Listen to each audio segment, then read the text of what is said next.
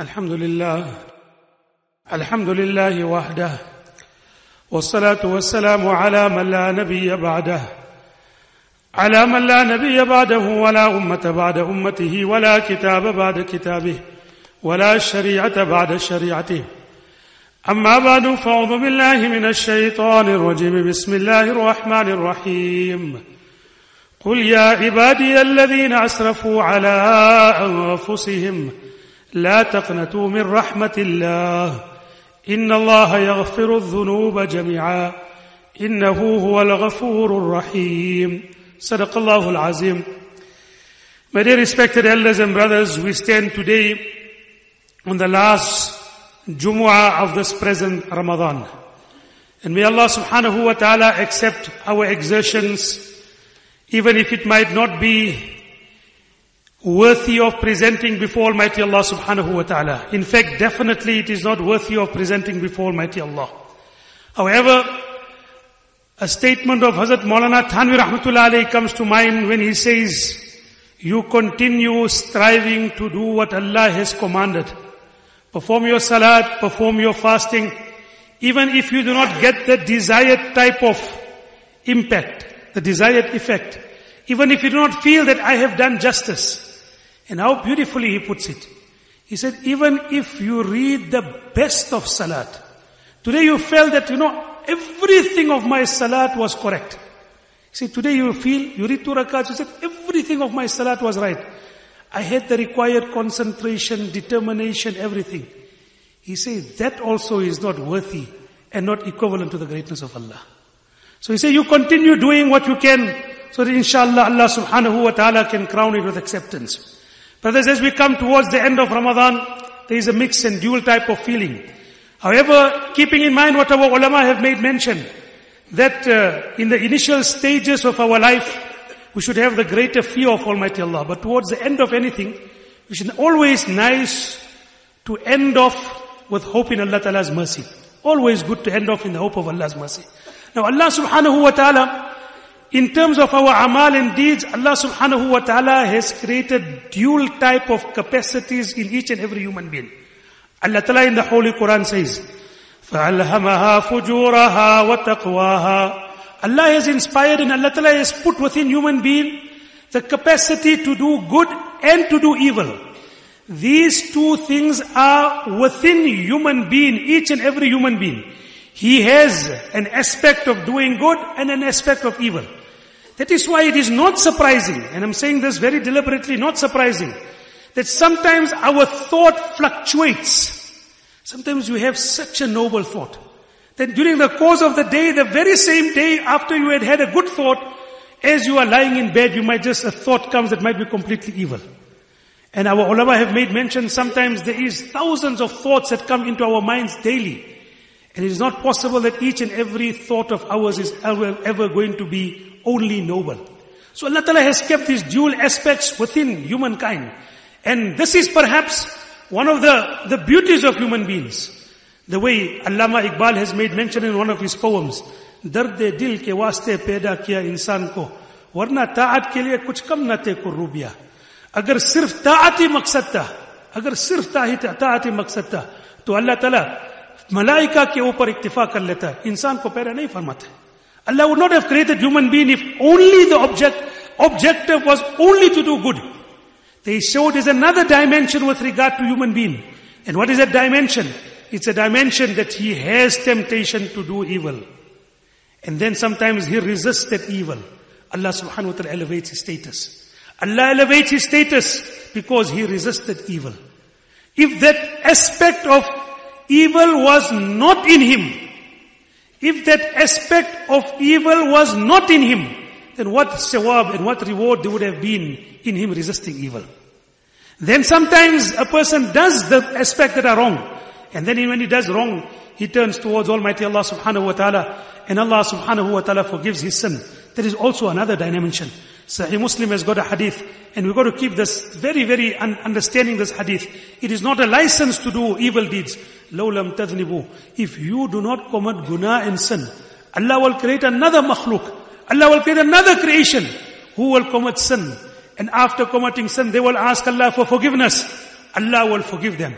The reason, ये मतलब नहीं है कि जो है ना गुनाह करते जाओ और उससे जो है ना गुनाह करने की इजाजत है, मतलब ये नहीं है. But it means there are certain attributes of Allah that needs fulfillment, that needs manifestation. अगर अल्लाह गफ्फार है, if Allah is merciful, Allah is forgiving, then on who is He going to show forgiveness to? अगर अल्लाह ताला माफी करने वाला है तो किसको माफ करेगा? वो वली को तो माफ नहीं करेगा, नबी को माफ नहीं करेगा, वो तो गुनहगार ही को माफ करेगा. That is another. Now when Allah Ta'ala has kept these dual aspects, however, making mention of that, Allah does not like our disobedience to Allah. وَلَا يَرْضَى لِعِبَادِهِ الْكُفْرِ. Allah is not happy with your kufr and disbelief. Therefore the Quran says in Surah Hujurat, وَكَرِّهِ إِلَيْنَا الْكُفْرَ وَالْفُسُوقَ وَالْإِسْيَانَ. Oh Allah, create the dislike of kufr into our hearts. Oh Allah, create dislike of guna and sin in our hearts. Ma'asiyat we must dislike. Because that is what Allahumma habib ilayna al-iman wa karri ilayna al-kufra wal-fusuq. And that is why Ibn Mas'ud radiyallahu ta'ala used to say, Inna al-mu'min yara dhunubahu ka'annahu qa'idun tahta jabali. That a mu'min regards guna and sin as burdensome as sitting under a mountain and waiting that perhaps any time a boulder is going to come to destroy him. Musalman kabhi guna ko halka nahi samajhta. A mu'min never ever regards guna as something that is light. And brothers, we must make mention today, sometimes you and I, we justify some of the wrongs that we have done, which is not correct. And how do we justify it? I'll give you examples, because sometimes we also talk about it. Yeah, but everyone is doing it. Everyone does it, doesn't make it correct. Sometimes we say, yeah, what must we do? We got caught up. That doesn't make it correct. So our guna and sin is no ordinary matter. Ulama have also made mention that there are certain things that make sin even worse. Ek to guna to hai hi bura. Lekin sometimes Allah Ta'ala says that certain things make guna even worse. Guna ko halka samajna. To regard guna as insignificant makes the sin even worse. The other aspect is guna karke khush hona. The second thing is to become happy after doing a guna and sin. That makes the sin even more serious in the eyes of Allah subhanahu wa ta'ala. Guna ke upar israr karna. To repeatedly make the same sin. And guna karke fakhar karna. And then to take pride in your sin. 4 things. Ulama say make the sin even more worse than what it is. So we've got to stay away from it. And guna and sin is like a small aspect of fire. Now a small aspect of fire, one small aspect of fire can put up and burn an entire house. Guna and sin is no ordinary matter. Now how do we deal with that which is so destructive, which can destroy us spiritually? Our ulama have made mention that it is Allah Ta'ala, we cannot remain with sin. There is an antidote that Allah Ta'ala has given with regard to sin. And that is istighfar and tawbah. Through the means of istighfar and tawbah, we can wipe away our sins. The way Nabi Kareem Sallallahu Alaihi Wasallam had said, At-ta'ibu min adh-dhambi kaman la dhamba lah. A person who repents for the sins that he has committed, in the eyes of Allah, it is as if he has committed no sin. जो गुनाह के ऊपर इस्तिग़फ़ार और तौबा करता है, तो अल्लाह सुब्हानहू व तआला के नजदीक ऐसा ही है कि जैसे उन्होंने कुछ गुनाह किया ही नहीं. This is another aspect that we got to keep in mind. So, Mullah Taqi Usmani gives this very beautiful example. He said one day he was going into a garden, an orchard. He's traveled very widely and extensively. And he was, in that orchard, he was just about to pick at a flower. He was just about to pick at a flower. When the guide of the orchard and the guide of the garden said, don't touch that flower, it is poisonous. Don't touch that flower, it is poisonous. If you touch it, it will harm you.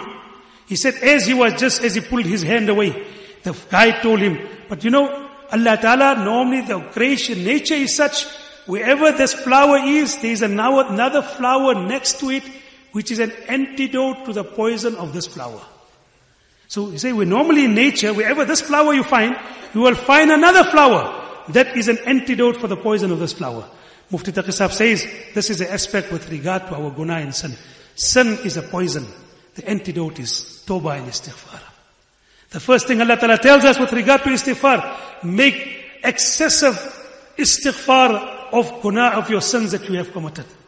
Allah Ta'ala has kept many other benefits of istighfar. مَا لَزِمَ الْإِسْتِغْفَارِ جَعَلَ اللَّهُ لَهُ مِنْ كُلِّ ذِيقٍ مُخْرَجًا. Allah Ta'ala says, whoever makes istighfar a part and parcel of his routine in his daily life, Allah, together with having his sins forgiven, Allah subhanahu wa ta'ala will open up a door from every difficulty of his. There's a very interesting incident that has been made mention that, Imam Ahmad ibn Hanbal rahmatullahi alayhi is Imam Ahl Sunnah. Very, very great scholar. Someone worthy of respect and reverence across all schools of thoughts. So one day Imam Ahmad ibn Hanbal was a traveler and he came to a masjid. And the person did not recognize Imam Ahmad ibn Hanbal. So he did not allow Imam Ahmad ibn Hanbal rahmatullahi alayhi to sleep in the masjid. So Imam Ahmad ibn Hanbal rahmatullahi alayhi, in a very despondent state, not knowing where he is going to spend his night, went outside the masjid, looking around, what is going to happen? When the person next to the masjid saw Imam Ahmad ibn Hanbal, didn't know it was Ahmad ibn Hanbal. He saw an old person and he said, what is your problem? He said, I don't have anywhere to sleep. They stopped me to sleep in the masjid. So he said, come, I will be your host, come sleep in my house. And Imam Ahmad ibn Hanbal rahmatullahi alayhi noticed that this person was reciting istighfar constantly. He was reciting istighfar constantly. So towards the end, when he was about to leave, he asked him, I noticed that you read istighfar constantly. Tell me the reason why you do so. He said of this aspect that Allah Ta'ala has promised a person who makes istighfar all types of removal from all types of difficulty. He said, whatever I wanted, whenever I read istighfar, Allah Ta'ala granted me that. He said, I got one more wish. I got one more wish. And I hope Allah Ta'ala, by me reciting this istighfar, Allah will grant me that wish also. So Imam Ahmad said, what is that wish? So he said, I want to meet Imam Ahmad ibn Hanbal. He said, I want to meet Ahmad ibn Hanbal. And I hope through the means of istighfar, Allah Ta'ala will make it possible. And Imam Ahmad ibn Hanbal rahmatullahi alayhi had just spent the night in his house. So this is the aspect of istighfar. Together with, that is why it is said about Hassan radiyallahu ta'ala. One day a person came to him and said, Oh Hassan, grandson of the Nabi of Allah, I have difficulty. I don't have any risk. So Hassan told him that, go and read istighfar. After a while he told him that someone came and told him, I do not have children. I have difficulty in paying my debts. So go and read istighfar. Go and read istighfar. The student said, every time someone came with a difficulty, you said read istighfar. He said, Allah Ta'ala says in the Holy Quran, فَقُلْتُ اسْتَغْفِرُوا رَبَّكُمْ إِنَّهُ كَانَ غَفَّارًا يُرْسِلِ السَّمَاءَ عَلَيْكُمْ مِدْرَارًا. Go and make istighfar. Allah subhanahu wa ta'ala will forgive your sins. Allah Ta'ala will grant you rain. وَيُمْدِدْكُمْ بِأَمْوَالِ وَبَنِينَ. Allah will help you with wealth. Allah subhanahu wa ta'ala will help you with children. Istighfar is such a great aspect. And hadith comes, Nabi sallallahu alayhi wa sallam said, that whenever's namai amal there is excessive istighfar, that person is most fortunate. So make this a reality, my dear respected others. Then with regard to having our sins forgiven, the cornerstone is nadamat. Nadamat, to have regret over the wrong that you have done.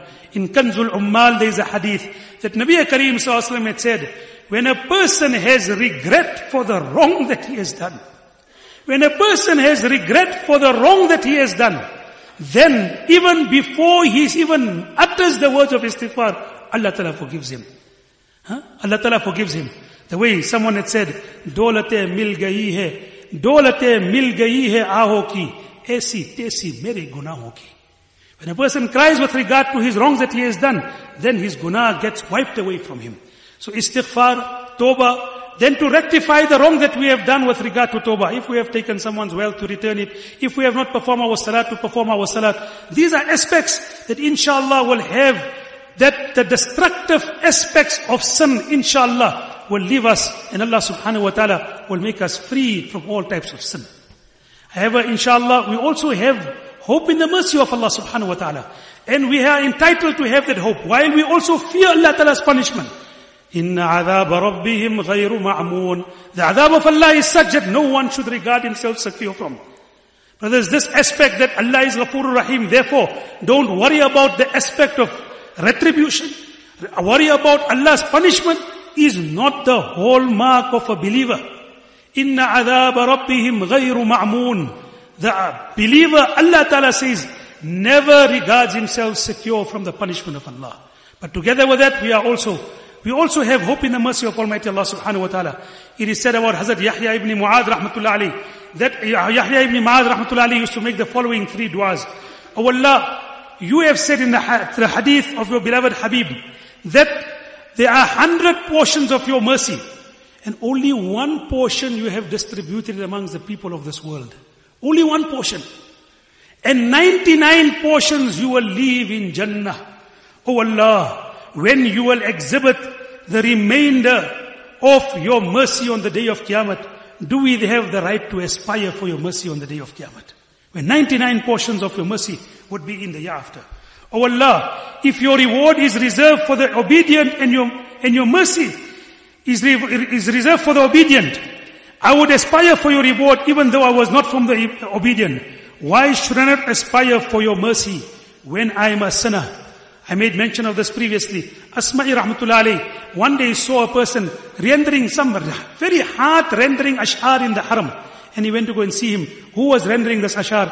He found it to be Zainul Abidin, the grandson of our beloved Nabi Kareem sallallahu alaihi wasallam, the son of Hazrat Hussein ibn Ali radiyallahu ta'ala anhu. And amongst those poets was one, In kana judaka la yarju dhu sifatin, famay yajudu bil asina bil karami. Oh Allah, if the sinners cannot hope in your mercy, then who are you going to shower your mercy upon on the day of Qiyamah? And who should the sinners turn to with regard to your mercy? And who do they turn to when they seek mercy of Almighty Allah subhanahu wa ta'ala? Oh Allah, if you have created Jannah for your friends, and you have deprived the kuffar thereof, and made them despondent of entering it, the angels are not in need of Jannah. Oh Allah, you are also independent of Jannah. Then for who can Jannah be made except for the believers? This was the dua of Hazrat Yahya ibn Mu'adh rahmatullah alayhi. Brothers, in this particular matter, we can also take great amount of consolation from the hadith of our beloved Nabi Kareem sallallahu alayhi wasallam, which there is amazingly this time when I went to Medina Munawwara, as you are walking towards the Rawza Mubarak, on the left hand side, written in brass, is this most beautiful hadith, Shafa'ati li ahli al-kabair min ummati. In Tirmidhi there is this hadith, that my intercession, Nabi sallallahu alayhi wasallam said, is for the people who have committed guna amongst my ummah. My intercession, li ahli al-kabair min ummati, is for those people who have committed wrong amongst my ummah. That is my intercession would be on the day of Qiyamah. وَلَسَوْفَ يُعْتِيكَ رَبُّكَ فَتَرْضَى. Under the ayat, under the tafsir of this ayat, our ulama have said that when this ayat was revealed, Allah will grant you, O Prophet of Almighty Allah, that which pleases you. Allah will grant you that which pleases you. When Nabi Kareem sallallahu alaihi wasallam, this ayat was revealed, Nabi Kareem sallallahu alaihi wasallam lifted up his hands in dua and said, Oh Allah, if you have promised to please me, I would not be pleased until every ummati of mine is in Jannah. Our ulama have made mention and they've debated, which is the ayat which induces the greatest mercy. 2 ayats come to mind. 2 ayats the ulama say, that one is, Qul ya ibadiya alladhina asrafu ala anfusihim. Oh you who have done wrong. I always amazed at this ayat. Allah is not addressing the Nabi. Allah is not addressing the saints. Allah, my dear respected brothers, is addressing people who are gunagar like you and I. People who are sinners and people who have committed wrong like you and I. And Allah is saying so beautifully, Oh my bondsmen, those who have done wrong to your soul by disobeying me. You didn't harm me. By you disobeying me, what did you harm me? Allah Ta'ala is such that Allah subhanahu wa ta'ala says that Allah Ta'ala, ma'asiyah does not harm Allah Ta'ala. So, Ya ibadi alladhina asrafu ala anfusihim, la taqnatu min rahmatillah. Don't lose hope in the mercy of Allah. Inna Allah yaghfiru dhunuba jami'a. Allah subhanahu wa ta'ala will forgive all types of sins provided you are sincere in repentance. And the second ayat which the ulama say induces the greatest amount of hope is wala sawfa yu'tika rabbuka fatarda. Hazrat Maulana Qamaruzzaman Sahib, he wrote Kitab I'tiraf Dhunub. When he compared these 2 verses, his judgment was that this ayat, wala sawfa yu'tika rabbuka fatarda, where Allah Ta'ala says, I will give you, O Prophet of Almighty Allah, that which pleases you.